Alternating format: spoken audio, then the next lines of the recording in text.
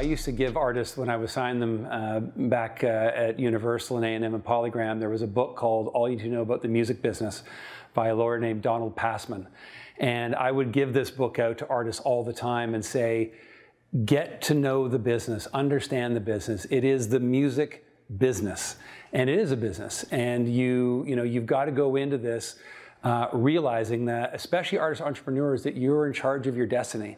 And the more that you can educate yourself, the better you will be in dealing with what is really a very complicated business. It may look sort of simple from the outside, but when you delve into the many layers of how this business actually works, it's extremely complicated. And the more that you can understand as a young artist coming into it, the better you'll be able to negotiate deals, work with people, and one, share your vision, but then also have to channel your vision through the business and how it can then be exploited properly.